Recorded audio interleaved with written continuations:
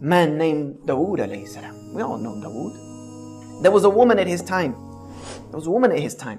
Who used to do knitting. And she used to take that knitting every day to the market and sell it.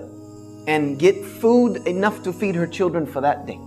One day she was on the way to the market and a bird came and swooped and took her knitting. She had nothing left to feed her children. So she went into Dawood alayhi salam and she confronted him. And she asked him, is Allah just or is Allah unjust? Is Allah just or is Allah unjust?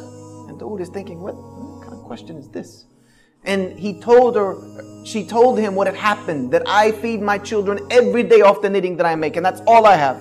Today a bird who was acting off of his fitrah from Allah subhanahu wa ta'ala came and took this knitting and took it away. Now I have nothing to feed my children. So is Allah just or is He unjust? As she was saying this, some men came in with huge bags of gold. And they dropped it in front of Dawood alayhi salam, and they were foreigners, they weren't known. And they said to Dawood, this is for you, for the sake of Allah, as sadaqah to whomever you think it should be distributed to. And Dawood is asking them, what's the story here? You know, there gotta be a story behind this. Why are you here with this large amount of money? They said that we are merchants by trades, and we were traveling across the sea.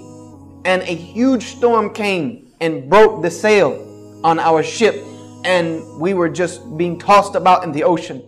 So we made dua to Allah that if He gets us out of this predicament, then we will donate everything on this ship for the sake of Him alone. At that moment, a bird came and dropped some yarn and materials and knitting that we were able to use to reconstruct our sail that brought us safely here to you. So here we are fulfilling our oath to Allah subhanahu wa ta'ala. Dawood alayhi salam looked at the woman and he asked her, is Allah just or is Allah unjust? You have a Rabb who is working for you on land and on sea. Is Allah just or is He unjust? And he gave it all to her. You see, sometimes the plan of Allah doesn't seem to be working. Sometimes it seems as if everything's against us. Sometimes we may even question the plan of Allah, like, Ya Allah, why me? What are you doing to me?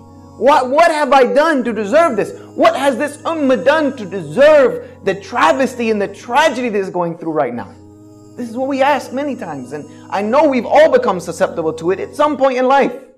Sometimes we can't see it. Sometimes it doesn't seem like it's working. But Allah subhanahu wa ta'ala has a plan.